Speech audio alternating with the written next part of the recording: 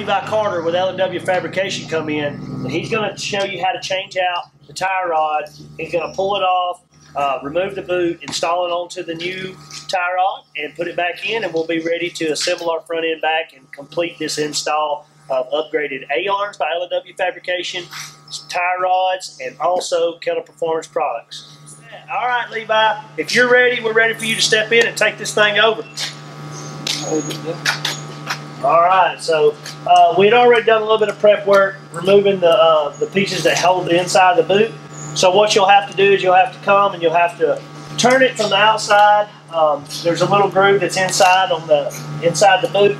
You'll release it and you'll be able to back it out. We'll check out this whole thing here. All right, so he's got it removed. So there's a snap piece that holds the boot on. So what's the easiest way to do it, Levi? Is to take the front off and slide it off? Yeah, I always just take this side off and we do it. Okay. Just pull it off.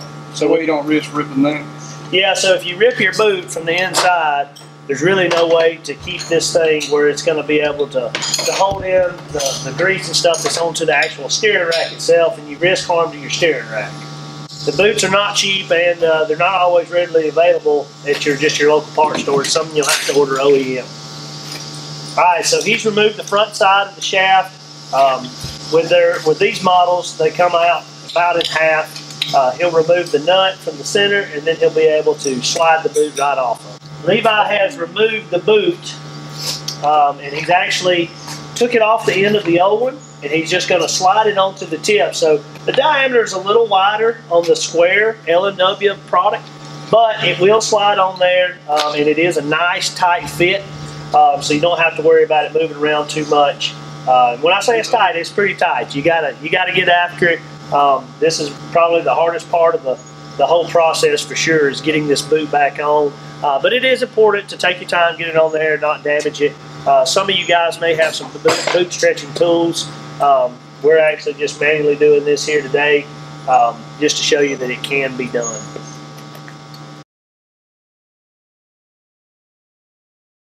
It's been about 3 days. We're tired. We've worked on this thing. I tried to tell you that we was going to do it with regular tools, show you it can be done, and it can be done. But I told him to do it the wrong way, and Levi was listening to me. This actually just slips on this end because this is this style, and then you just take the jam nut. You run your jam nut onto this, and then you take this side and put it into the end of the steering rod, and your boot's already assembled. It's very simple. It's a smooth process. That whole other nonsense that you're doing, that was just us being funny. So disregard that. So tell me a little bit while we're doing this. Do you have custom misalignments that y'all send with these? Yes, sir. It comes with everything to bolt it on. So it comes with everything to bolt it on. So you got adjustability here, then you also have adjustability just like the stock on the back side as well. Yep.